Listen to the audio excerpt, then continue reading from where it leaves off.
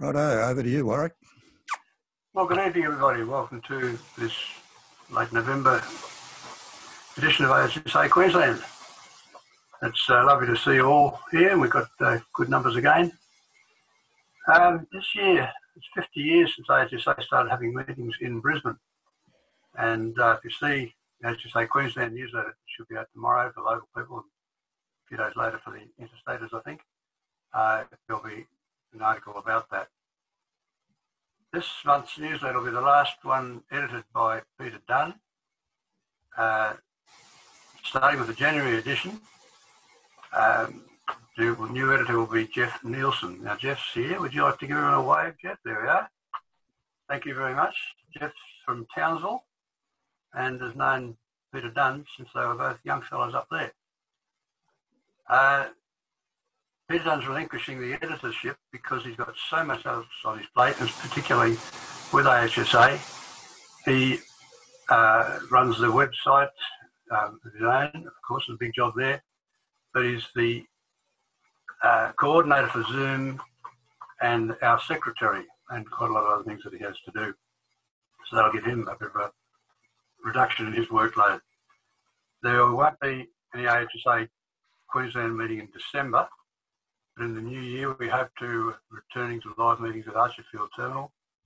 This is not a done thing for sure yet. If it's not feasible, then we'll continue with Zoom meetings when we can have them, and they're good for out-of-towners especially, and make it easy to record the presentations as well. It will be good when we can meet to share the camaraderie of a normal meeting.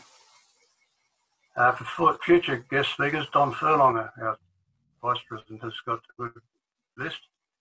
For January, we're starting with The Last Navigator, presented by Paul Goodwin, about Gordon Goodwin, a navigator in Bomber Command and later at Qantas. Other presentations lined up are The Korean Kid, The Life of Jim Kitchenside, I should say, no T, by Rochelle Nichols and Noel Dennett, who's presented for us before. We're talking about a P747 flight from Bangkok to Heathrow. Mark Clayton, at the discovery of a missing USAA Liberator, the Lady Anne, on Hinchinbrook Island, North Queensland.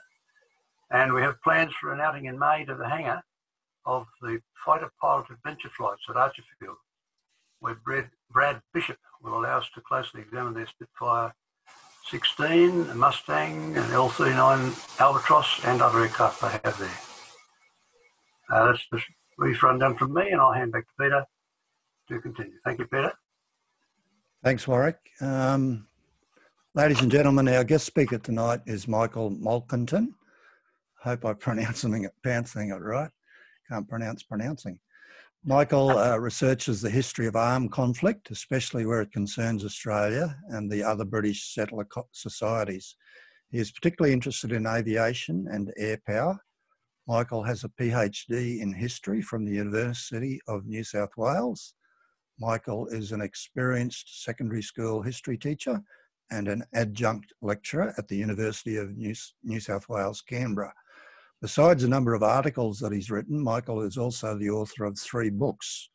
Michael's first book, Fire in the Sky, The Australian Flying Corps in the First World War, was published in 2010 and is currently in its 2nd edition. His second book, Flying the Southern Cross, Aviators Charles Ulm and Charles Kingsford Smith, was published in 2012 and also has been reprinted. Michael's latest book is Anzac and Aviator, a biography of the notable Australian aviator, Sir Ross Smith, who led the first crew to fly from England to Australia. The book features a foreword by retired NASA astronaut, Dr. Andy Thomas, and has been critically acclaimed in many reviews. Ladies and gentlemen, our guest speaker tonight is Michael Molkentin, and his subject is Anzac and Aviator. Over to you, Michael. All right, thank you, Peter, and I'd like to thank AHA for having me along tonight. It's a real honour to speak to you. I'm just going to share my PowerPoint presentation. Peter, is that showing up? Is that okay? Yes. Yep, that's okay. All right, we can get started. On the 19th on the 10th of December 1919, a truly extraordinary moment was captured on camera by a amateur photographer on a barren field above Fanny Bay in Darwin. And it's the moment that the Vickers Vimy GEAOU, piloted by Ross Smith, navigated by his brother Keith, and crewed by two mechanics of the Australian Flying Corps, Wally Shiers and Jim Bennett, touched down on Australian soil 28 days after leaving London, the first ever flight from England to Australia. It was part of a competition that the Commonwealth government had announced earlier in 1919, and Ross Smith and his crew were the first, and as it would turn out, the only crew to make it during the competition's allowed time of 30 days. Just 2 years later, Ross Smith would tragically be killed in an accident while preparing for his flight around the world. I came across Ross Smith while researching my PhD thesis. I first learned about him in my research, and I actually discovered that there was an expansive collection of private papers in the State Library of South Australia.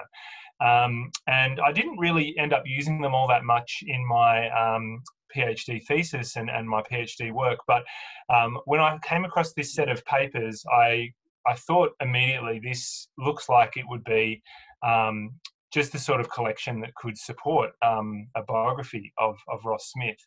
I was also surprised to discover that despite how rich the collection of papers were, including literally hundreds of letters written by Ross Smith to family and friends during the war and during the flight to Australia, that really there'd been very little done in the way of biographical work on him. In the early 60s, there was a book written by a family friend of the Smiths, Archibald Grenfell Price, and it's a double biography of Ross and his brother Keith.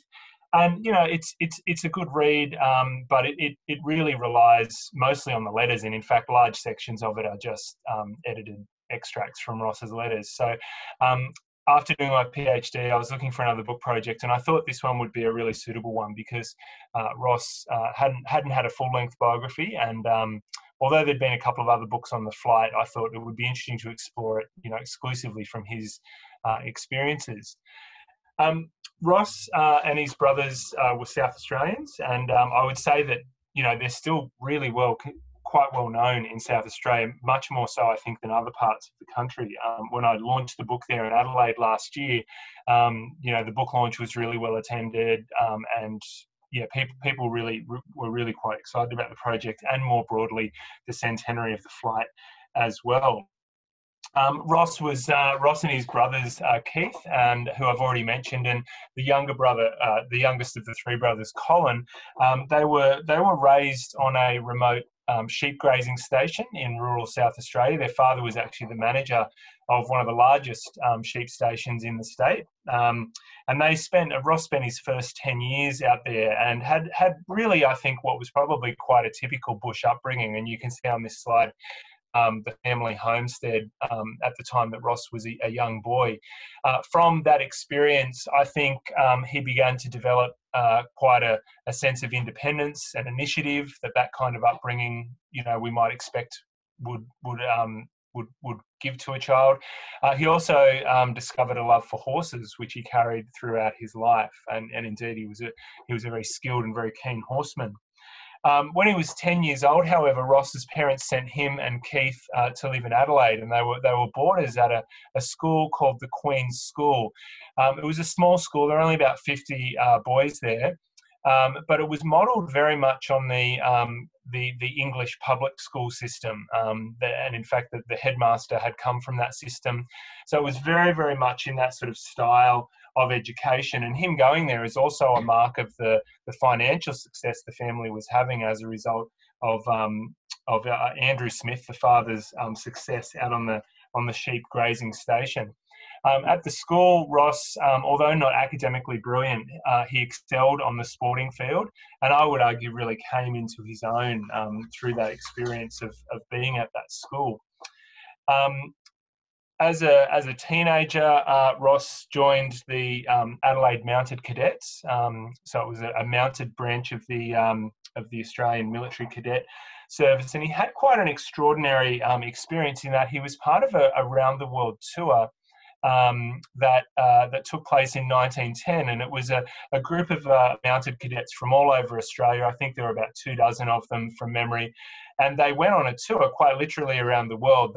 From Australia, they went across the Middle East and Europe, and then across the Atlantic to tour North America before returning home across the Pacific. Quite an extraordinary thing to do for Ross, who at the time was only age 17.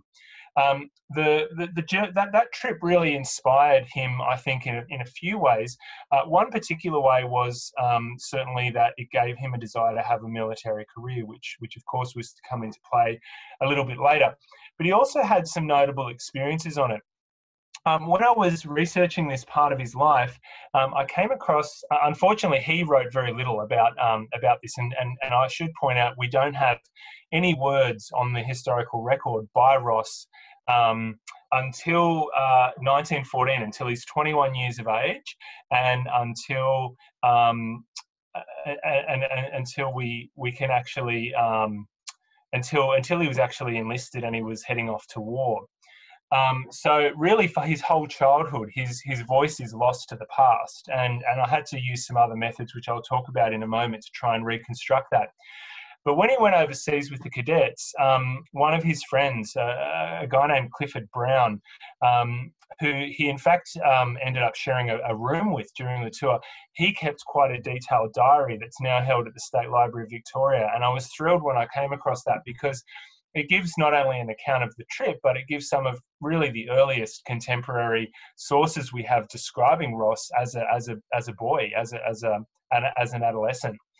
One of the really extraordinary things about that diary, as well as it describes a day in August 1910. It was a bank holiday Monday, where the boys were in London, and Ross and Clifford Brown and a couple of their other friends actually went out to Brooklands aerodrome, which as you may well know, was the epicenter of the early aviation experimentation that occurred in Britain. It had a racing track around the outside, but there were a number of hangars built on the interior of the track, and it was the site of a number of fairly famous early flights in British aviation history. And Ross and his friends spent a day out there in this August 1910 bank holiday Monday, watching aeroplanes fly. And it's the first time that Ross had ever seen an aeroplane flight. Interestingly as well, which worked beautifully for my book and kind of provides some of the structure of it, while he was there that day, really I think marks the beginning of his journey in aviation. It's where the preparation happened for the England to Australia air race in 1919, and it's exactly where in 1922 he was tragically killed in an air accident. Putting together Ross's childhood was quite a challenge, because, as I've already mentioned, he didn't write, or nothing that he wrote survives from the time before he was 21 years of age. So I really had to improvise and work hard with the sources to try and piece together as best as I could an account of his early years. And I thought that was quite important, because from a biographical perspective, I wanted to be able to explain why he became the man that he grew up to be, why he became such an extraordinary aviator, why he became such a courageous and extraordinary adventurer. In doing that, I used a number of sources. There were some letters written by friends of his, although they were written many, many years later. Indeed, some of them were written after his death, and they were reflecting back on his childhood. After he became famous in the race, there were, of course, a number of newspaper interviews with his parents, which provided some key details for his childhood. Genealogical records provided some help, though, as I often, and this was a problem I came across many times in my research, with the surname Smith, it's often very difficult to use those records to try and pinpoint individuals. Another record that I found that was really helpful when trying to kind of piece together Ross's social life was actually social columns in Adelaide's newspapers. The social columns were, I think, to what young people probably today use as Instagram or Facebook. So whenever there was a ball or a dance or a fundraising event that Ross would attend, and he certainly was very keen on attending those, he'd be mentioned in the social columns. And not only would he be mentioned, but who he attended with would be mentioned. So I was able to use that to kind of reconstruct the social world of Ross Smith and to kind of develop a bit of a picture of what he was like as a young man before the war. Three things I think really, I sort of describe in the book that there were three pillars to Ross's childhood that help us to understand the man that he became. They were sport, empire, nationalism, and militarism. Sport, the first one, as I've already mentioned, he was a very keen and talented sportsman. And from that, I think he gets some early leadership experience, which of course is also developed through the Mounted Cadets as well. But it's that leadership experience, that initiative, that physical prowess that we see really come to the fore later on, and I think contributes to his success as not only a pilot, but as a leader in his squadron. The second one is empire nationalism. Ross Smith grows up with a sense that he is not only Australian, but that he's British as well. And he has this sense, I think, of a British empire and a sense of responsibility that he feels to it. He's raised both by his parents, but also at the school that he attends, to see himself as a citizen of, and indeed a servant of, the British Empire. And the third pillar, militarism.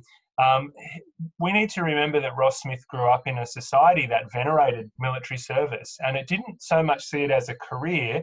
I mean, Australia's army was tiny at the time. I think the Australian army, the professional Australian army before the First World War, numbered only a couple of thousand personnel. So rather, that society saw military service as a civic duty. And therefore, it's unsurprising that at the beginning of the First World War, Ross is one of the very first people to enlist. He's in that sort of first cohort.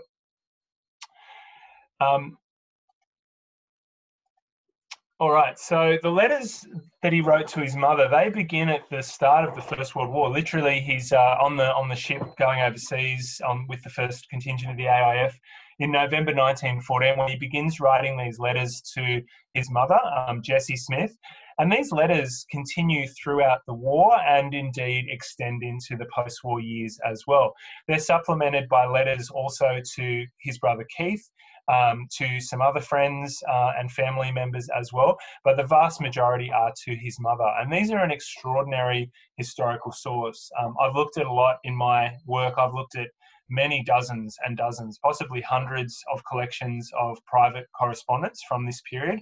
And I've got to say the Ross Smith letters are probably the most detailed and comprehensive personal account, or one of the most detailed and comprehensive accounts of the First World War from an individual's perspective that I've come across. Not only are they detailed, but they're quite candid and frank as well. Ross seems to have had a really close relationship with his mother, and a very open relationship with his mother. And by and large, with a couple of exceptions, he is quite upfront and honest with her about how he's thinking and feeling as the war goes on. And I think it allowed me to get a bit of an insight into how he experienced the war, how it changed him, and how he saw the things as they were happening. He joined the Australian Light Horse and was deployed to Gallipoli in 1915 as infantry, of course, the Light Horse leaving their horses in Egypt. Ross served he spent 5 months at Anzac Cove, and he spent most of his time on these two positions here. A little bit of time at Quinns, and the majority of his time at Pope's Hill. Both of these positions more or less at the apex of the triangular Anzac position. Gallipoli did present me with a bit of a challenge because it's one of the few occasions during the war when Ross's letters aren't as forthcoming as I would have liked them to be. I speculate in the book that this could be a testament to the difficult conditions at Gallipoli, where many soldiers would have had difficulty getting even the materials to write with. On the other hand, I think it also reflects, in some ways, him trying to spare his mother some of the shock and trauma that he's experiencing in his very first exposure to combat. And in the few letters we have, he generally downplays the conditions, and he tells his mother that they're safe and that that they're comfortable and that there's plenty to eat and things like that. So actually, using a number of collections of letters and diaries at the Australian War Memorial by other men in his unit, the 3rd Light Horse Regiment, I was able to, I think, construct a more accurate and much more candid picture of what life was like at Gallipoli. And as we know, it was deplorable. And indeed, the thing that finally has Ross evacuated from Gallipoli in September 1915 is, as happened to many thousands of the soldiers who were serving there, is enteric fever. The following year, in November 1916, Ross Smith transferred to the Australian Flying Corps. Now, to some extent, he was simply in the right place at the right time. His light horse unit was patrolling the Sinai Desert at this time, and the 1st Squadron of the Australian Flying Corps, number 1 Squadron, around that time arrived in the Middle East and began flying operations in the same area over the Sinai, in fact, cooperating with the light horse, of which Ross was a part. On the other hand, though, besides being in the right place at the right time, Ross was also just the sort of man that number 1 Squadron was looking for. Because they were cooperating with the light horse, they wanted light horsemen as observers because they would know the countryside and the tactics of the light horse. Also, Ross fit the bill in terms of physical fitness. He was an officer already. He'd been commissioned towards the end of his time on Gallipoli as a lieutenant. He'd gone to a private school, and he was quite sporty and athletically fit. So he really ticked all the boxes, so to speak, and was accepted into the AHSA as an observer in November 1916. For Ross's part as well, he had great ambitions and he was very, very keen to be part of the AHSA. And I don't think this quite dates back to his experiences as a 17-year-old with Brooklands. We've got no evidence that flying captured his imagination at that point or anything. In fact, before attempting to go to the AHSA, he actually was looking for, earlier in 1916, he was contemplating a transfer to the artillery because he wanted to go to the Western Front, where he believed his prospects of getting promoted to a captain would be better. However, when aeroplanes come along, he quickly falls in love with aviation. He also writes to his mother that he sees aviation as having great potential for the future. And he begins thinking out loud in his letters, and it's quite fascinating to see this, but he begins thinking out loud about what his life might look like after the war, and he begins to see that flying might become part of that.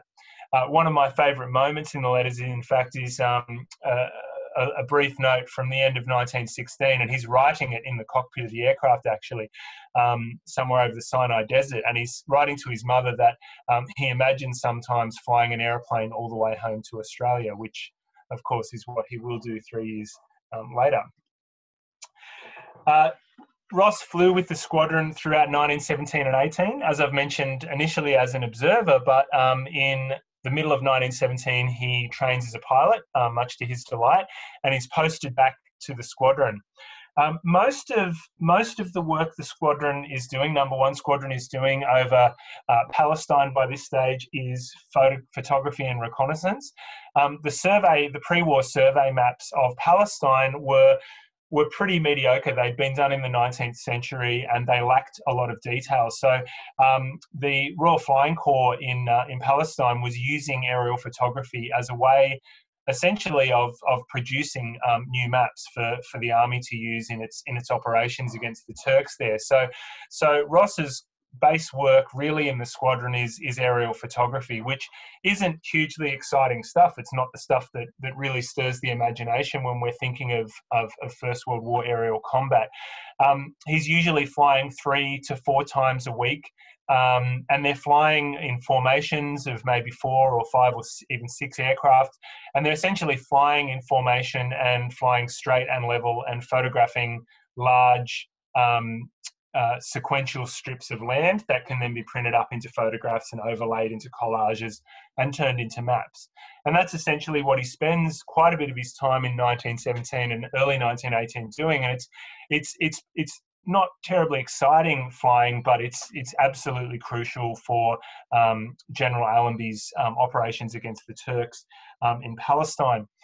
There is aerial combat as well, of course, and in one of Ross Smith's first dogfights in September 1917, he took on a German Albatross biplane fighter head-on, and both pilots fired their machine guns, and both pilots hit each other. Ross's bullets found their mark and shot the German aircraft down, and the German pilot's bullets ricocheted off Ross's machine gun, actually, and forward-firing machine gun, and hit him in the face. One of the bullet fragments actually passed right through his cheek, wounding him on both sides of the face and breaking some of his teeth. And you can see him here in this photo, which he sent to his mother along with his blood-stained flying helmet and smashed goggles, which we can only imagine what she would have thought of that.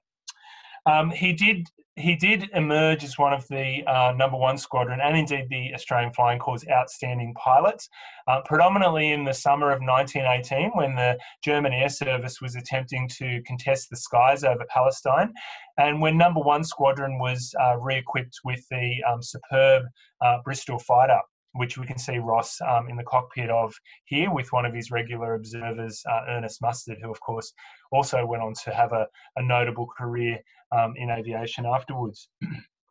And yeah, Ross emerged as he was promoted to flight commander, and he emerged as one of the really outstanding fighter pilots in the Middle East.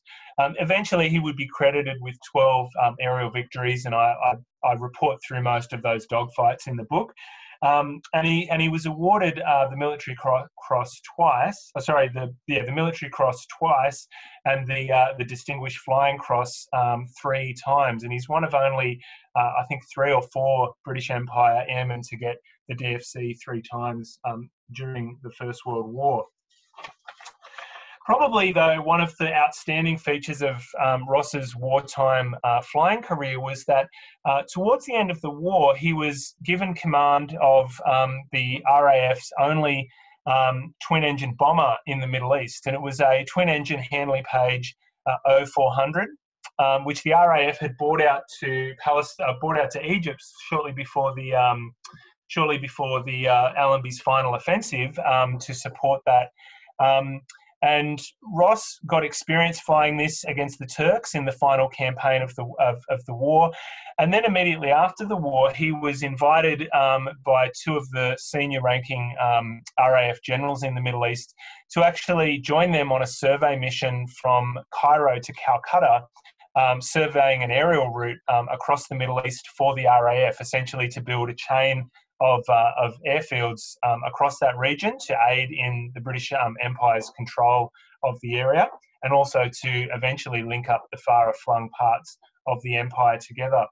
And so in December 1918, Ross, at the controls of the Handley Page, flew across the Middle East, and they arrived at Calcutta on the 18th of December. From here, Ross and one of the generals who he was particularly good friends with, Major General Ammius Borton, known as Biffy Borton to his friends, they decided to essentially continue the flight all the way to Australia. Now, this was not part of the later Australian government-sponsored competition that Ross would win. This was something altogether different, and something that I think most people, including myself when I came to this, weren't really aware of. Ross and Borton decided they were going to fly this aircraft, the Handley Page, to Australia, but first needed to identify places where they could land on the way between India and Australia. And so in the early months of 1919, with the help of the Indian Navy, they actually did a survey by sea of aerodromes all the way from Calcutta down to East Timor. And this was a mission that Ross and Borton undertook. And one of my favourite finds during my research was in the National Archives in London. And it was a 400-page Air Ministry file of reports basically documenting this survey journey, this little-known survey journey that Ross Smith helped out on during the early months of 1919, and it contains a number of reports that are in Ross's hand and are signed by him. And it's a wonderful account, really, I think, of the very foundations of air travel across Southeast Asia. And it's also a really fascinating look into the social history of that area and the cultural history of that area as well, because Ross and Borton comment on many other things, both in these, about those societies, both in these reports and in their private diaries as well. At the end of this survey journey, in about March 1919, Ross and Borton returned to India, ready to essentially fly to Australia.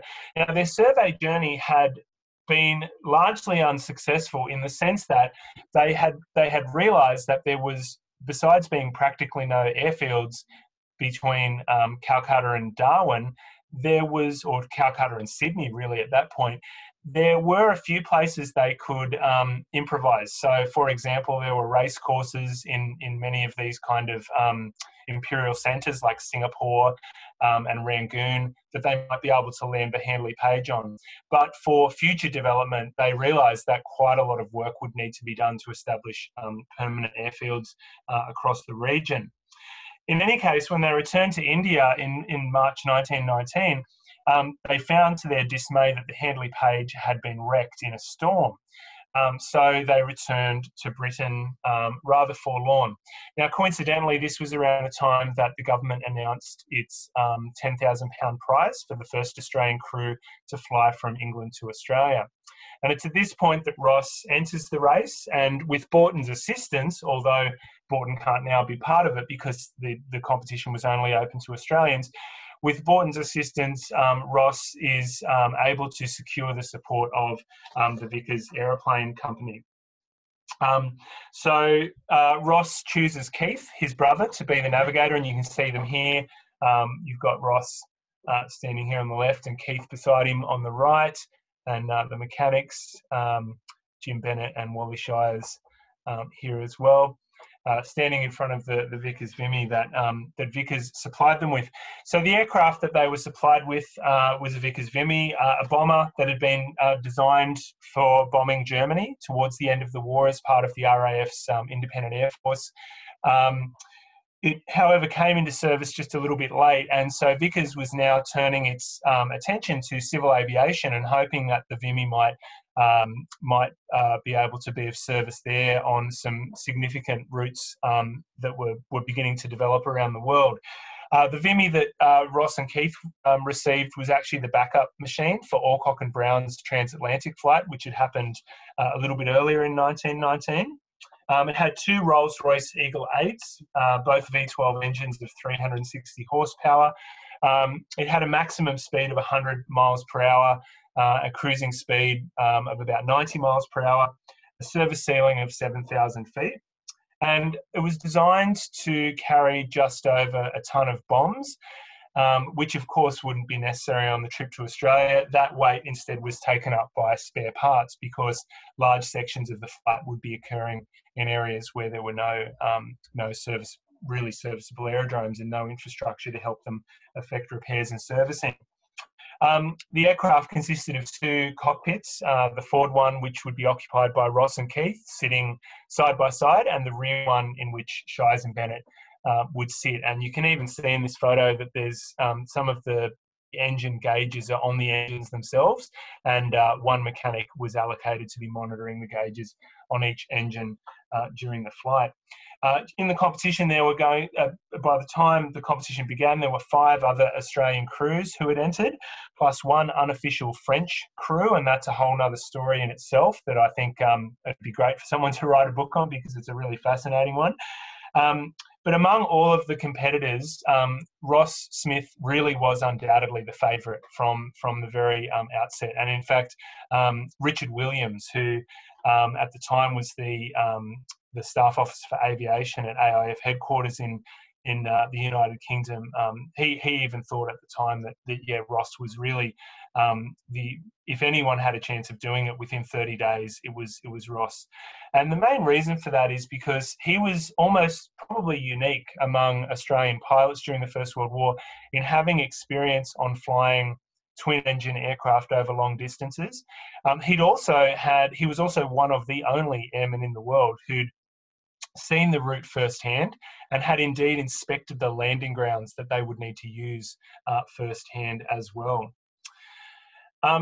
Ross planned the route essentially in 3 stages: Europe, the first stage, the Middle East and India, the second stage, and the third stage across Southeast Asia and into Australia. There is a 4th stage, of course, which would involve a flight across Australia and ending, Ross hoped, at his father's sheep station in outback South Australia, although that was not quite meant to be. The flight itself, Ross and Keith divided up the route into distances of 15,000 kilometres, 1,500 kilometres, excuse me, a maximum of 1,500 kilometres, which was about the endurance of the Vimy in reasonable winds. Some of the sections of the journey were significantly shorter than that.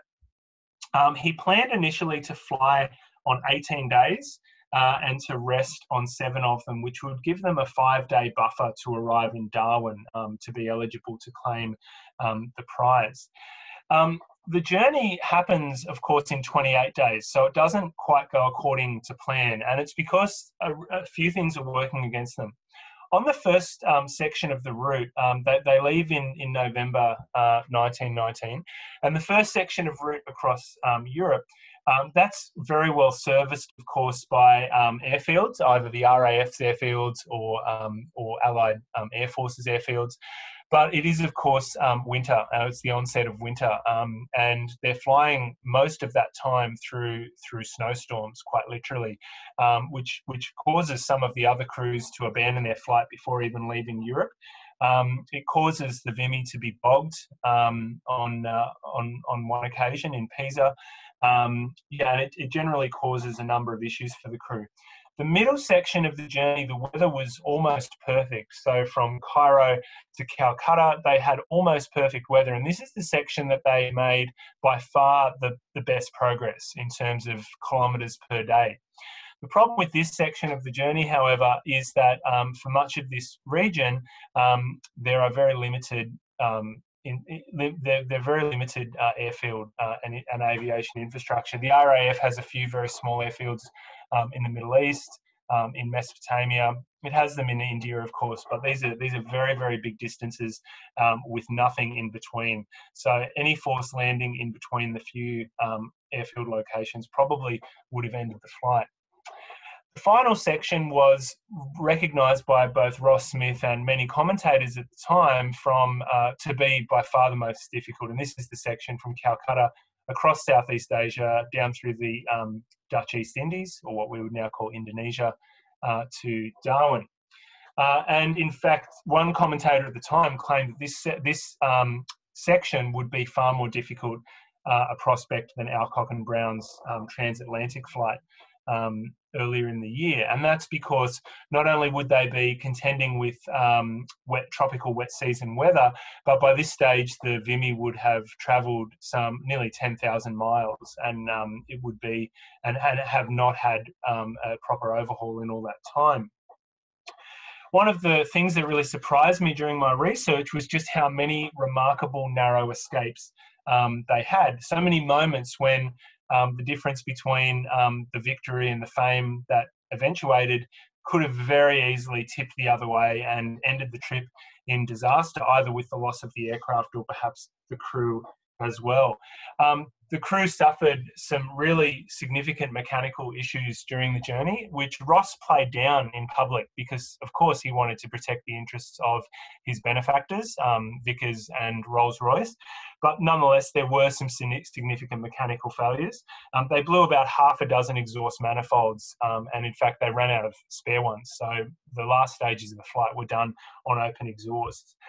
They were bogged on 3 occasions, and the most significant and probably well-known time was in Surabaya in the Dutch East Indies, when, to get out of it, they actually had the local administrators tear down the huts of perhaps hundreds of locals to create a 300-metre long stretch of bamboo matting runway for the Vimy to take off on, and remarkably it worked. Just after lifting off at Calcutta's polo and racing course, they flew through a flock of birds. And so they got bird strikes on the aircraft, including on one of the propellers. And Ross was amazed that that propeller didn't shatter because he'd seen propellers shatter with much less punishment than that. Incidentally, the propeller later did break over the middle of the Northern Territory, and they had to have a forced landing. Probably, though, the moment in the flight when I think they came closest to disaster was in what was then known as Siam, but we, of course, would call Thailand. And on this section of the journey, Ross and Keith and the mechanics were starting in Bangkok, and they had originally planned to fly to Singapore in one jump, but that would have put the Vimy at its absolute maximum endurance. And while he was in Bangkok, the nascent Siamese Air Force told him that there was an airfield that had been established about halfway at a place called Singora. And they said that also not only had it been established, but there was fuel there. And I might just read a small extract from the book about what happened that day, because I think it emphasises the difficulties they faced in the flight in general, but also how close they came to really having to abandon it at this point.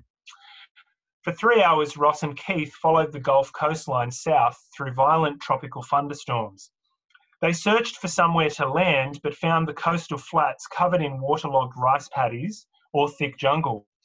When he finally spotted the aerodrome at Singora, 6 hours after leaving Bangkok, Ross was utterly dismayed. The ground was saturated. Large pools had collected on its surface, and tree stumps remained scattered across the airfield. Unable to see any alternative and running low on fuel, Ross picked out a relatively dry strip running perpendicular to the wind. Easing the Vimy onto the sodden ground, he braced himself. Remarkably, GEAOU rolled to a stop with just one jolt as a stump tore off its tail skid. Walking back along the strip afterwards, Ross would discover that the tyre tracks missed several obstacles by mere inches. Keith's disgust is palpable in that day's terse diary entry. Quote, "Got down on so-called landing ground at Singora at 1:50. Very bad ground, tree stumps and holes everywhere." End quote. Ross's mood darkened further when he learned that the 500 gallons of aviation fuel said to be at Singora was in fact 500 litres, nowhere near enough to sustain the Vimy's flight to Singapore or indeed return to Bangkok. If at any moment in the journey to Australia Ross came close to despair, it must have been this one. Stranded on a remote, waterlogged and stump-strewn aerodrome with a damaged aeroplane and no fuel. It was also raining heavily. But they managed to get off. They used some convict labourers from a nearby prison to clear some stumps, and they had repairs hastily made in a local factory, and it's quite a story actually, them getting off. I was aided in writing about the flight by several really quite fascinating sources. Firstly, in the State Library of New South Wales, there's Keith's maps, which are marked off both by the route they'd planned in 20-mile intervals, but also then in pencil, annotations that he made during the flight himself by the route they actually ended up taking, and there were some variations during the journey. Then there's the Vimy's logbook itself. Unfortunately, Ross Smith's logbook has been lost. It's no longer available to researchers, but the Vimy's logbook itself is still available, and that gives some good outline details to the flight, including some of those mechanical issues I mentioned that Ross otherwise obscured from public knowledge at the time. Keith, as I just mentioned in that extract I read, Keith did keep a diary, which we can see here. It's part of the Smith papers, and it's really a wonderful account of things each day from his perspective. Also, there's some extraordinary photographs that were taken by all crew members. This is probably my favourite one, taken of the French Alps on just the second day of the journey by Jim Bennett. Kodak had given each of the crews a camera and a supply of film and offered them a £500 prize for the best set of negatives. So they were a wonderful addition to my understanding of the flight too, and they're included. Some of them are included in the book as well. And of course, there is the aftermath of the flight as well, which is what the final section of the book deals with. And this is really the flight across Australia, which quite remarkably, after making the flight from England to Darwin in 28 days, it then takes them nearly 3 months to fly from Darwin to Adelaide. And that's because of the significant mechanical issues they have with the Vimy along the way. And it's simply because the aircraft is worn out, both in terms of the airframe as well as the engines. I've already mentioned there's a propeller breakage in midair over the middle of the Northern Territory. There's a catastrophic engine failure over central Queensland that detains them in Brisbane for several weeks.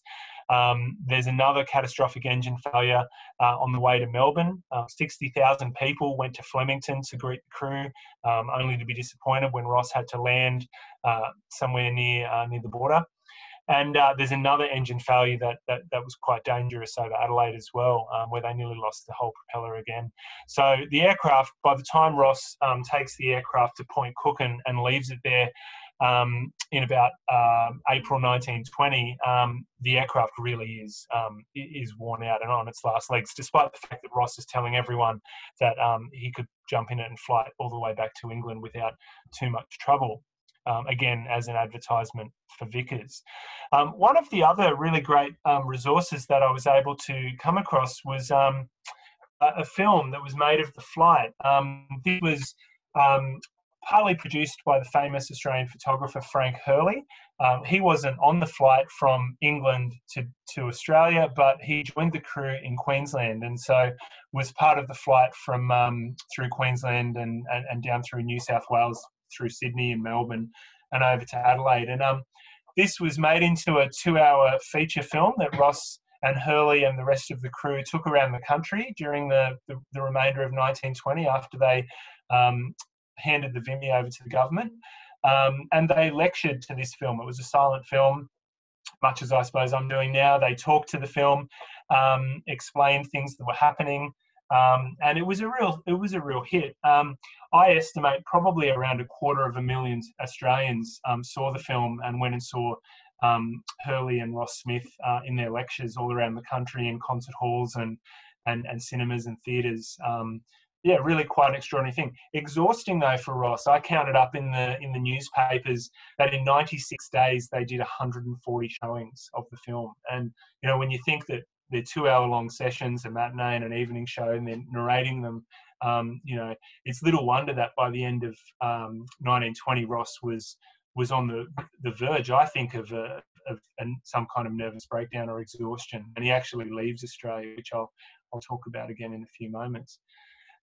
So yeah, we've got shots here. Obviously, you can see this is the perspective from the front cockpit, Keith and Ross's perspective, looking back at the mechanics. They communicated with each other via notes, and some of those notes survive, and they're quite interesting to read, of the conversations that were had in the air. One of my favourites is a double page that says "Any chance fire" with a big question mark, and I think that was when one of the exhaust manifolds blew and an uncontained flame started licking out towards a fuel strainer. This footage here we're seeing is from Croydon on the day of the departure, and so yeah, Ross is there shaking hands with a few either Vickers personnel or RAF personnel or journalists that had come out. It was snowing. They left in the snow. And as I said earlier, the early stages of the flight across Europe were significantly snowed in. You see in that photo as well just how close those enormous four-bladed timber propellers pass via the pilot's head. There's actually a net guard, sort of a mesh guard on either side of the cockpit to, I think, remind the pilots not to wave as they take off or to reach out or anything like that. Could easily lose an arm. Unfortunately, what you're seeing here are some of the only sections of the film that survive. The original was, that's that mesh screen I was just mentioning there to protect the pilot's arms from the propeller. Yeah, unfortunately, very little of this film survives. The National Film Sound Archive that has what I think is probably the only surviving extract of it. It goes for about 40 minutes. Um, of the original that reviews in the newspapers report as being around 2 hours long. So, which I think is obviously a real shame. I think this is probably an edit that was created later on, possibly by Frank Hurley after Ross's death, for release in the cinemas.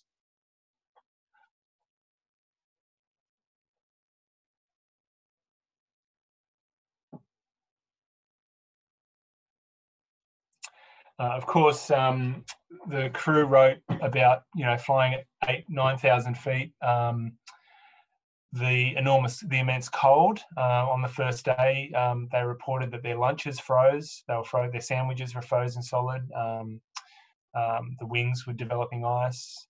This kind of thing, these animations. This was a real modern spectacle. It was cutting edge at the time, and people thoroughly enjoyed it. All right, so the very final part of the book deals with another part of the story that I was not familiar with, but I found it quite fascinating, and that was really how Ross dealt with his fame and his overnight became world famous, the most famous Australian in the world for a period. And it had an enormous strain on him, as I've alluded to earlier. And this painting was done of Ross in Sydney in late 1920, and he's only 28 years old at this point. And I think when you look at this photo, he looks like a much older man, and I think the strain is really quite evident on his face. And indeed, he left Australia very soon afterwards. He and Keith went to Britain, and they had initially planned to show the film in Europe, and they did so for a limited run, although it didn't quite have the level of interest in Europe that it did in Australia. And after that, Ross and Keith convinced Vickers to back another venture, and it was a round-the-world flight in a Vickers Viking amphibian aircraft. And it was while preparing for that flight, in fact, on the very first time Ross took the controls of that aircraft at Brooklands in April 1922, that he crashed the aircraft accidentally and killed both himself and Jim Bennett, who was to accompany them on that journey as well. In the book, I go into a lot more detail about the causes of the accident and so on, but essentially it came down to pilot error. Ross made a very sharp turn at low altitude.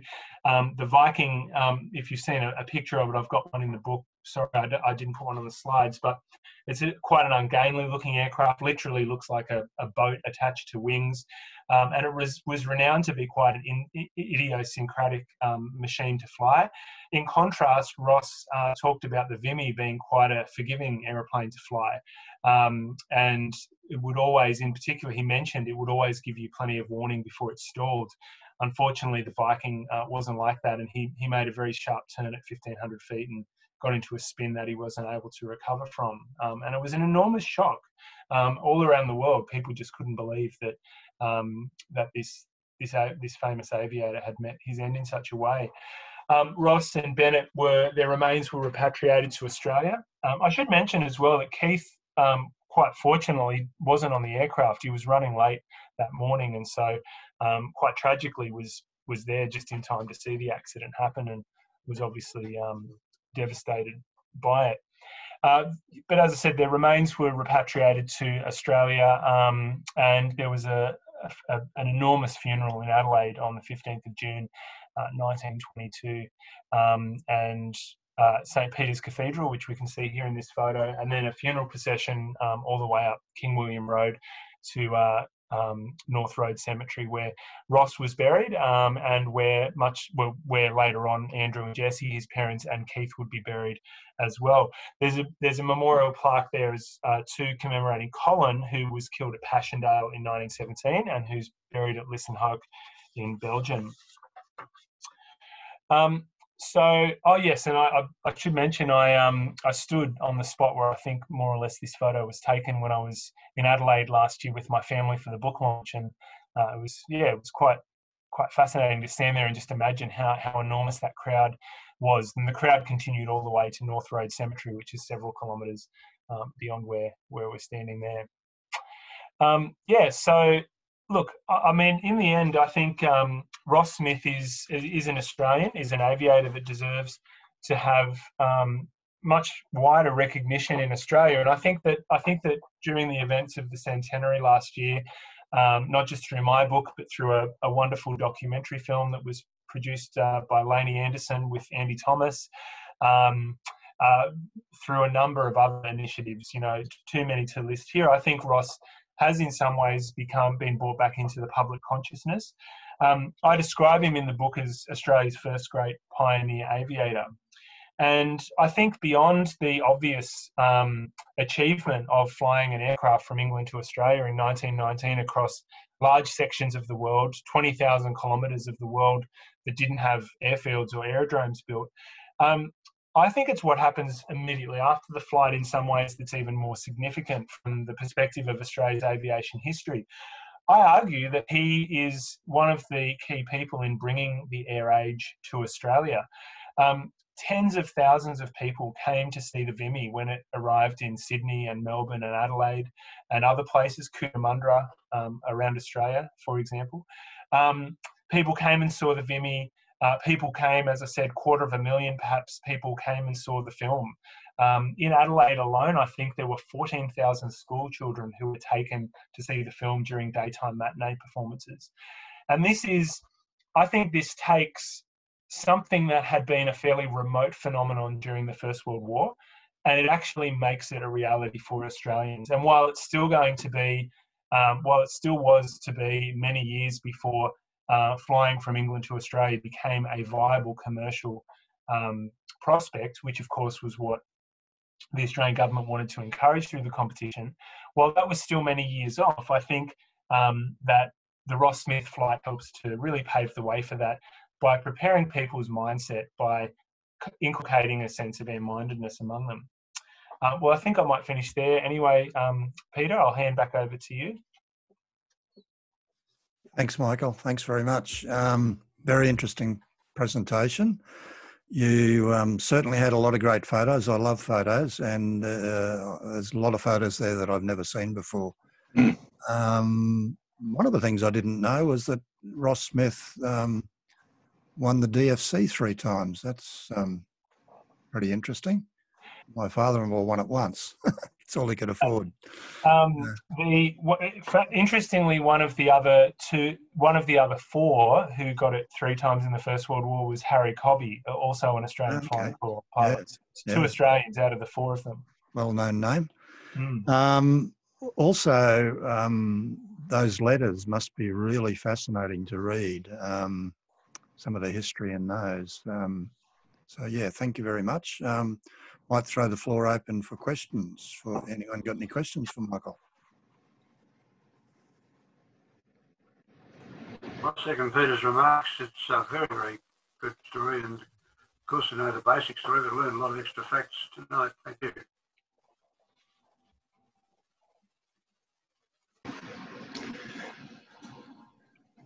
Any other questions? Just a comment. I thought that Michael got the feeling of the age, the sort of imperialism, the class structure. You've got the Smiths and the Shears and Bennett of 2 different classes, and they're quite an amazing group of people. Those upper class Australians of the early 20th century, they were really amazing. And by the way, Michael Smith I've been at him all the time to talk about the recreation of the flight across. And the problem is that he runs movie theatres. And when we landed in Adelaide on the 22nd, of course, COVID virus hit, and he's been flat out trying to keep his movie theatres afloat since then. But in February or March, he will talk about the recreation flight that he did. And we're still, I've been flat out on the powerhouse, and we'll finish the record of the across Australia flight too, and do that during next year. It hasn't been forgotten.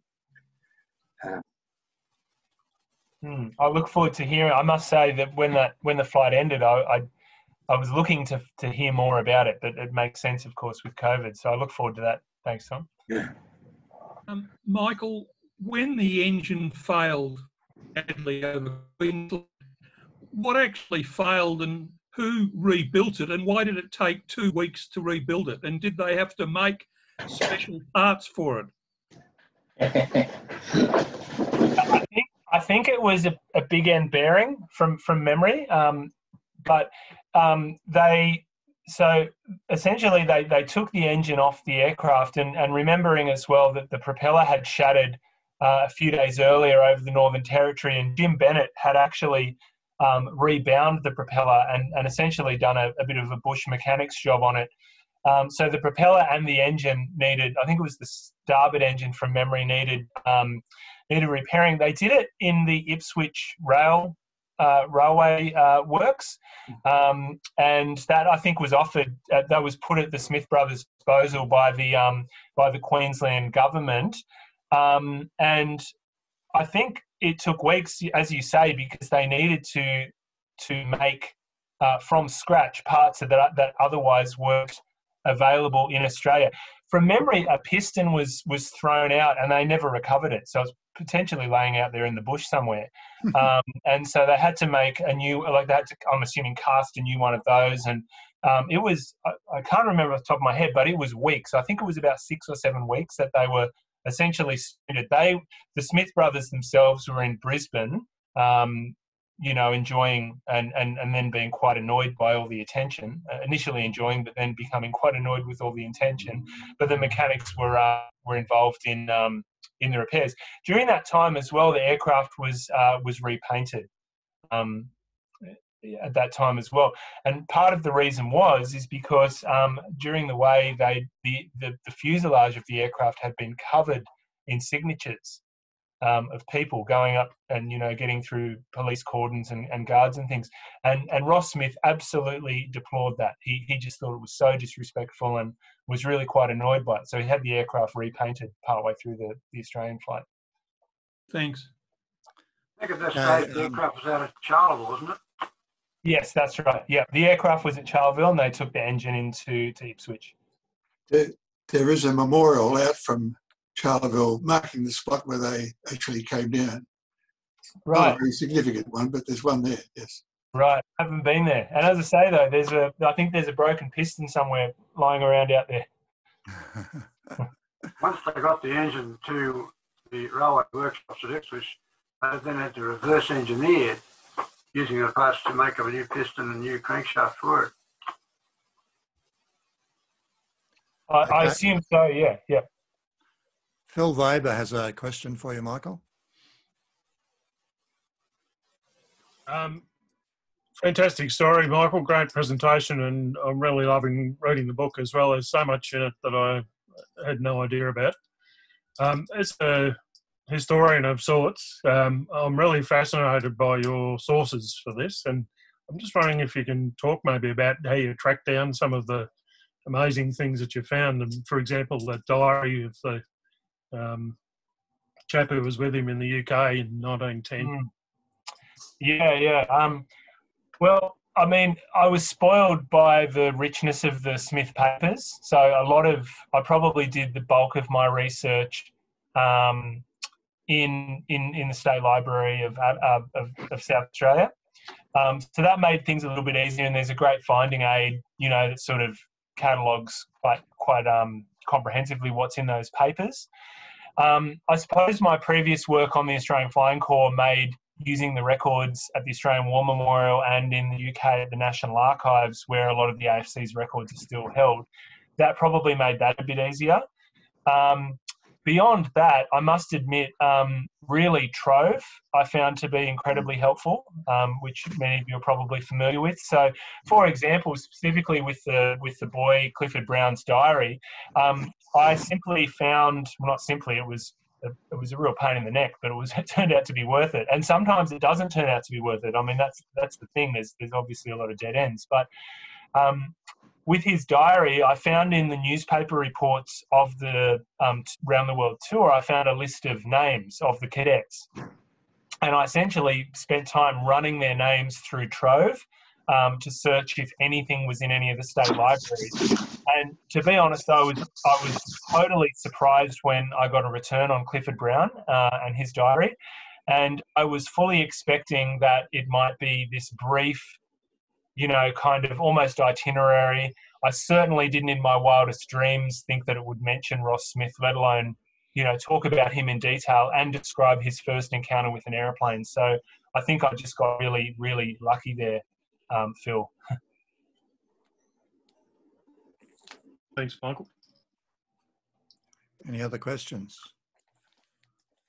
Can I just make a comment? I used to live in Ivanhoe in Melbourne, and in semi-retirement I had to travel across Melbourne and walk across the creek there, catch a bus. This is back in the early 2000s, catch a bus across to my work.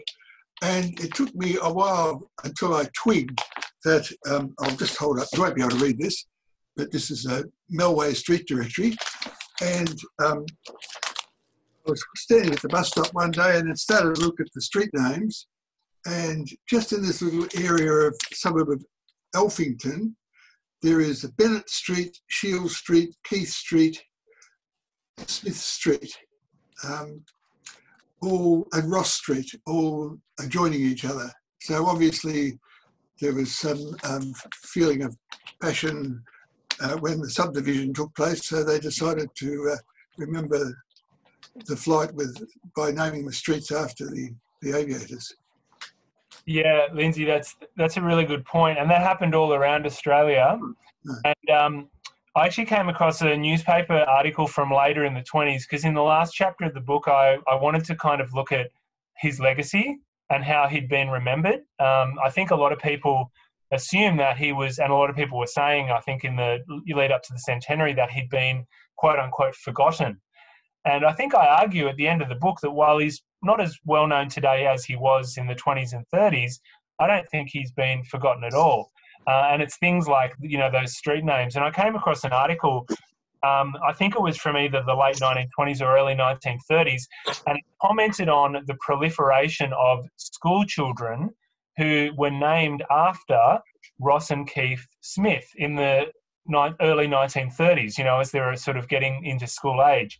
And not only were there many boys named Ross or Keith, but many were named Ross Keith, such and such. Keith is a middle name. Some indeed were even named Ross Keith Smith and then their surname. So, Australia went absolutely mad over these guys. I think it was, when I'm talking to groups about this, sometimes I use the analogy of Beatlemania.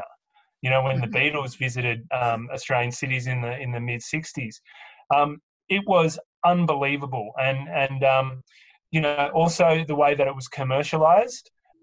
In the State Library of South Australia's collection, there is all manner of ephemera, of merchandise, programs, souvenirs. Frank Hurley took a series of aerial photographs of Australian towns and cities they passed over. That was published.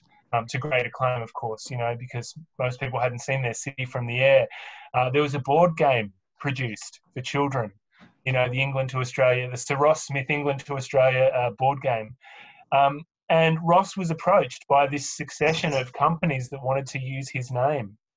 My favourite one was Gillette, because everywhere he went, journalists would comment on how incredibly well groomed he looked, even after 10 or 12-hour flights, peeling off his flying overalls. Underneath he'd have a tie and his AIF dress uniform, and he'd be clean shaven. And Gillette picked up on this. And there's advertisements in newspapers at the time commenting on how their safety razors are so easy to use that you can even use them in the air. Of course he wasn't shaving in the air, but, so the comment you make about the street signs, I think, is a really good one, because it's an enduring reminder of the, albeit brief, but adulation, intense adulation that Australians had for these men. Thank you. Yeah. I just found in Grenfell Smith, when the port engine was taken to Ipswich, it needed 1 new cylinder, 2 pistons, all the big ends, 2 connecting rods, 6 new valves, a new manifold, and the sump patched. I think there's a technical term for that. I don't know if it'd be polite for me to say right here. Michael, Roderick Smith has a question. How remote was the family sheep station? Yeah, so it was a station called Mootaroo, and it was, I think it's a couple of 100 kilometres west of Broken Hill. So it's only just inside the South Australia, New South Wales border. Very remote. Yeah, from memory, I think the train journey was about 40 hours, you know, including all the stops and changeovers and things. So the boys only went home in the holidays. It was, you know, a 2 or 3 day proposition. I think it was 40 kilometres from the homestead to Coburn, which was the nearest train station. Thank you. So pretty darn remote. When I was trying to get a sense of the sheep station, to give you a sense of the scale of the sheep station, at one point I found that Andrew Smith, Ross's dad, found the body of a drifter who died while going across the sheep station, unbeknownst to him, of course. And they determined the body had probably been there for 3 months before he was found. And this is on their station. So, yeah. Thank you. Very large property. Any other questions? 30 years ago, I was working with Queensland Rail Engineering. I read quite a detailed report on the manufacture of the propeller at Ipswich, and that was quite an achievement at the time. The people who did that were actually carriage builders. They were building wooden railway carriages in the Ipswich workshops and maintaining them and so on. And suddenly they had this job. They had to figure out how you built a wooden propeller, and quite a large one as well. And all they had left was the hub of the original propeller. It was quite a technical achievement to create a propeller with with virtually no knowledge at all of how to do that. They would have had the other 3 blades, wouldn't they? Sorry? They would have had the other 3 blades, would they not? I don't know how many of the blades survived, but they needed the hub so that they could fit it onto the. Oh, absolutely, that was a good idea. Yeah. Yeah, thank you. That's a really good point, Jeff. So the propeller that they replaced, as far as I understand it, is intact, and it ended up in Point Cook, and I think it's in maybe the Sergeant's Mess at Point Cook. If someone knows otherwise, correct me if I'm wrong, but I've seen photos of it, and you can still see the strips of metal binding that Jim Bennett put on it in the wilderness to keep it from shattering again, you know, on the flight into Queensland. It was so bad, that engine failure, I should mention, that Ross cabled Vickers' representative in Sydney and said, essentially, we're catching the train, you know, send someone to collect the aircraft, because they knew that getting the spares that they needed or a new engine from the UK was months away. And it's at that point that the Queensland government stepped in, and I think of the mechanics as well. Jim Bennett really again played a lead role in essentially saying to Ross, look, if we can get the right equipment and I can get some help, I think we can fix this. And I think, Jeff, as you point out, it's an extraordinary feat that they were able to do that. Yeah. Okay. One last question.